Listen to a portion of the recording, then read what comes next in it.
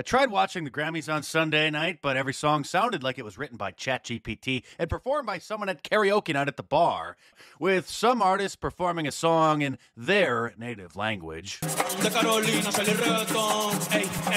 But of course, he's bisexual. He dresses up in drag. He kisses his backup dancers of any gender, dismantling machismo. As a queer Latina woman, this is so important to me because he's starting conversations and normalizing inclusivity. Madonna was rolled out of the retirement home to introduce the first transgender and gender non-binary duo who performed a satanic ritual. That's Sam Smith, by the way, who no longer identifies as a man or a woman. He's a non-binary person. That ritual was brought to you by Pfizer, by the way, and that's not a joke. The 65th Grammy Awards is sponsored by Pfizer.